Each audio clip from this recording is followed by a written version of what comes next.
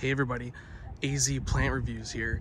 Today I found myself a good example of a red yucca.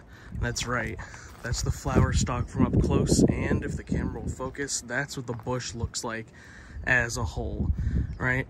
Yucca, it's more of like a grass kind of situation going here with these stalks that come up. These flowers are actually, the stalks of the flowers are actually edible. They kind of taste like carrots, but only whenever they're kind of fresh, pre-bloom.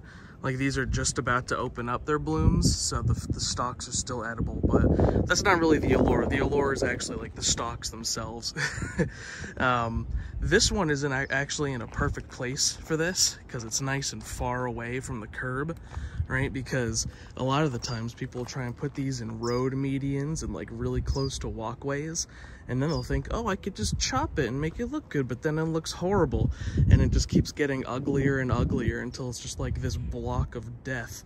So this is a good spot for it. It is far enough away that it's reached kind of a good maximum diameter without overstaying its welcome. So pretty solid right there. But people very rarely use it correctly. Also, javelinas love to eat it.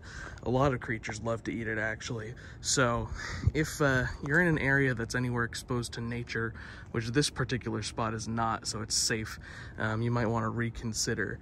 I don't really like the look of the grass itself. It's really cool when it's blooming like this, but that is not what it's like most of the year.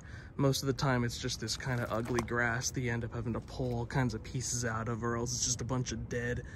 I don't think I can give the red yucca much more than like a 6 out of 10. It's not bad. This is like the perfect spot for it, but I don't know.